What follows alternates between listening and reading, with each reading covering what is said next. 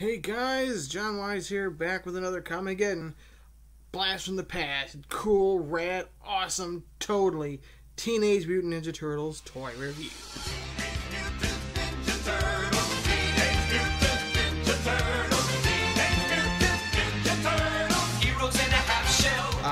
This time I'm going to do Krang, but instead of reviewing Krang as an individual figure, I'm going to do Krang as an individual character. Now, Krang in the line, in the original 1980s Ninja Turtle toy line, had 3 action figures based on his appearance in the animated series. The first figure was the one that most everybody was familiar with, and everyone had for the most part, was Krang in his bubble robot body. The other one was more based on his animated appearance when he was in his robot body. And then there was a third one which I do not have, unfortunately, because of how pricey he is. But I believe it stood at 12 inches tall, and it was another massive Krang figure based on this figure right here. It even fit this Krang inside that body, and it's pretty cool. I really wish I had it. But instead, I'm going to go ahead and review these 2 figures, starting with the first, the original Krang in the bubble robot body. So let's remove this Krang for now. Okay, so this Krang, as you can see, is based on his first original appearance in that little turtle miniseries, and the occasional appearance throughout the series in the little robot here. And let's go ahead and Krang came with some accessories here. You'll see his arms, which are detachable. You actually, when you got them out of the package, they were detachable. You had to plug them into the sockets here. He also came with a gun. And there was a wire that was attached to the gun, and then underneath the body here, I thought I had that wire. I guess I don't. So this Krang is almost complete. And then the gun would fit in any body part, on any of the 2 hands. So that's kind of cool. The body itself, the robot body itself, had a little breather here, or perhaps that's where he talked out of. The legs on the robot themselves do move. This part does not move. These move, and these move backwards and forwards. That's about it. That's all the articulation we're going to get out of the robot. And of course, when you plug the arms in, they go up and down.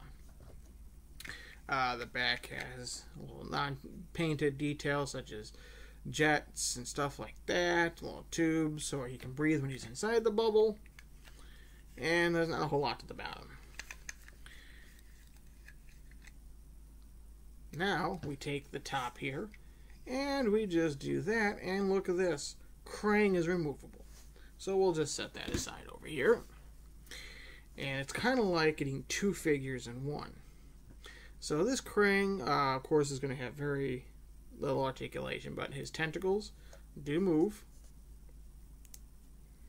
The paint on him is that pink that like he is from the animated series, except this one has more details as far as veins go. I mentioned the 12-inch Android Body Krang. It featured the same action figure, except it didn't have the blue lines, so it was more true to the animated series. And that just goes all the way around. You got the big, I guess, brain cranium piece here. And then for some reason he has a hole. I say for some reason because you would find out later that this would fit inside the Technodrome and it'd be like a little Krang stand. But I didn't know that. As a kid, I'd just stick them on my pinky and I'd spin them. Of course, my pinky was a lot thinner then and he spun a lot better. So, but that is the first Krang figure. So I'm going to put him back in his little bubble body. Shredder! Why haven't you completed my new body? But I have.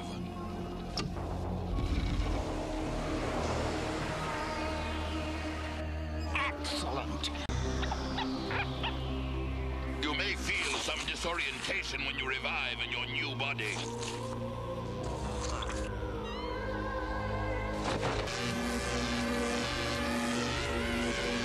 It's alive! Now we go with what is not the second, but the third Krang figure.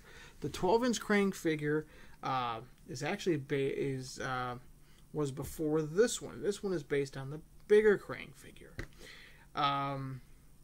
I often wondered why they had two sizes of the same figure. Then I recall the original miniseries where Krang got this body, and this body grew into a much larger version. So that was kind of cool that you could, if you had both figures, you can actually have the growing option of, the figure. And again, I'm talking about the other one so much. It's just, I really wish I had that figure. But it's so pricey, especially to find it complete. And the little glass piece in that is the hardest to get with the figure because it's always been lost or broke. But on this figure, we'll go ahead and I'll go over the articulation and details here. First off, we have the head that moves left to right. Arms go forward and backwards. The wrists move. The legs are not on the typical ball joint like they normally would be. They just move awkwardly out like that, so you can have them sitting in baby pose, sitting down. And regardless of what it looks like, the knees, there is no bend at the knees. Okay, and he did come with some pretty neat accessories. Now, he is almost complete. I'm missing an accessory. I'm not exactly sure which one I'm missing. I think it's a drill. What you have here is you have these little pieces here. This is a little laser gun. And it just goes over, I think it works better on his right arm, his right hand. And you just plug this in like so on the figure. It clips on there. There we go. And then he has a little gun. Like his hand, like in the anime series, his hands turn into different weapons and different things. That's what these are supposed to represent. And then the other one, he has the little communicator. And again, that just straps to his wrist. There we go. Okay. And if you turn it the other way, you can actually use it to talk to Shredder. Now, his other accessory is pretty cool. Check this out. It's a mini-sized version of Krang's tiny bubble robot body. I will say the arms do not move, nor do the legs. But you notice a little open spot here. There's a reason for that. Check this out. We'll just put this right back here for now. See this? This actually opens to reveal a Krang you can take out. A little mini Krang. He has no articulation, but you can put him on here, and then you have a little mini Krang. How cool is that? And you'll notice it's the Krang that's more true to the animated series where he doesn't have the veins. It's supposed to replicate more of the Krang, like I said, from the 12-inch version. So you can use them as a shrinking, growing type feature.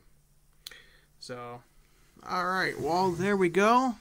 We've got two different Krang figures here. These were some really cool figures. Krang was actually the second Ninja Turtle figure I ever got.